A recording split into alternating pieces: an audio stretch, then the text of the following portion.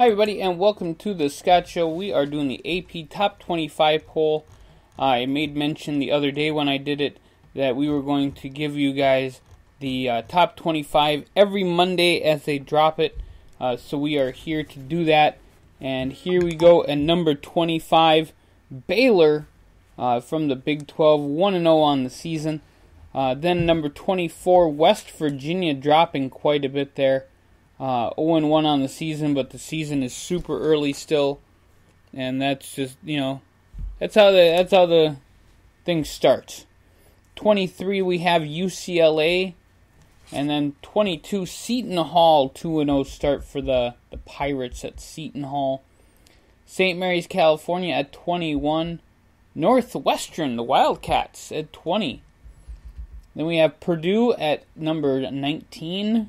Northwestern and Purdue kind of switch spots there. That's okay.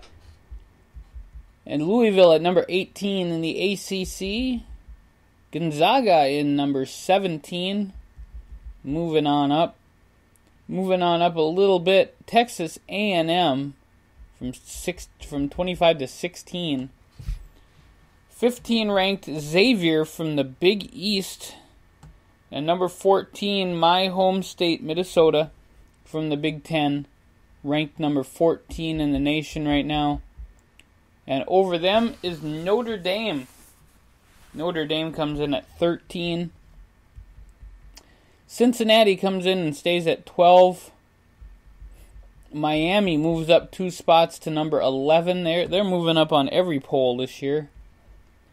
Southern California is still at number 10. North Carolina still at number 9.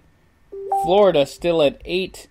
Kentucky down 2 spots to number 7.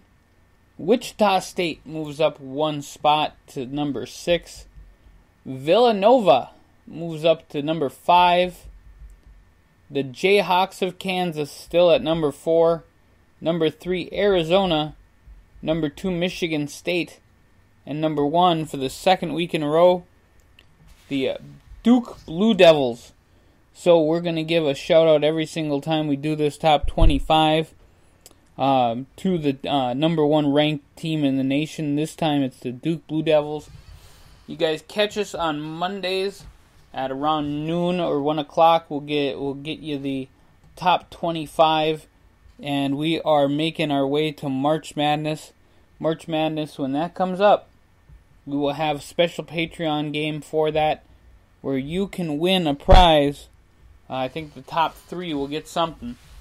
But you got to join our Patreon. That's patreon.com/102550. Check us out, get involved, and make it happen, folks. Have a great day here on the Scott Show podcast.